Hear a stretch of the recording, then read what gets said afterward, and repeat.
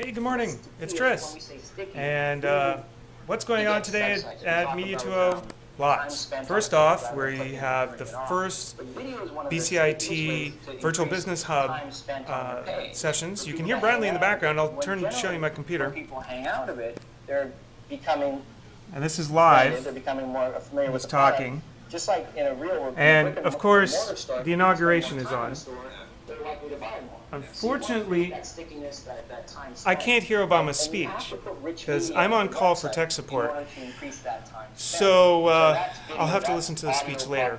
But I did watch what happened and took a picture of the TV while I'm monitoring things. And I'm here alone in the office. The next webinar we're having here, we're at BCIT putting together our own video segment. So while we're broadcasting live, we will have somebody videotaping and somebody's our own because everyone else is downstairs doing the show.